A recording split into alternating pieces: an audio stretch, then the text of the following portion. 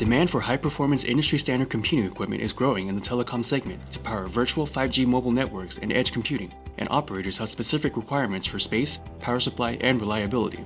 Supermicro is introducing our newest member of the Ultra Super Server family, the 2029U-MTN-RV, also called Ultra E. This 2U short depth server offers space savings at 22.6 inches deep and still provides the maximum compute and expansion capability of our 2U Ultra offering. Supermicro is also now offering NEBS Level 3 certification and a DC power supply option on select configurations. The Ultra E 2U Super Server packs a lot of capability in its short depth chassis.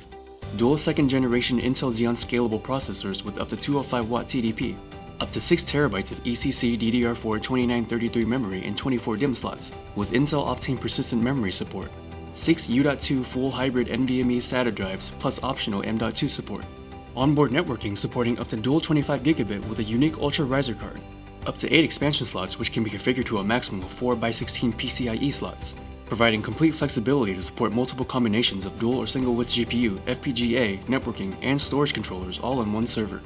Redundant 1600W titanium AC power supplies or redundant 1300W DC power supplies.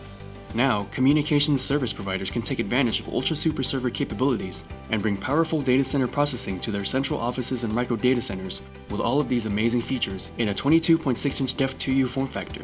For more details on the Supermicro Ultra E platform, please visit our website at supermicro.com/ultra.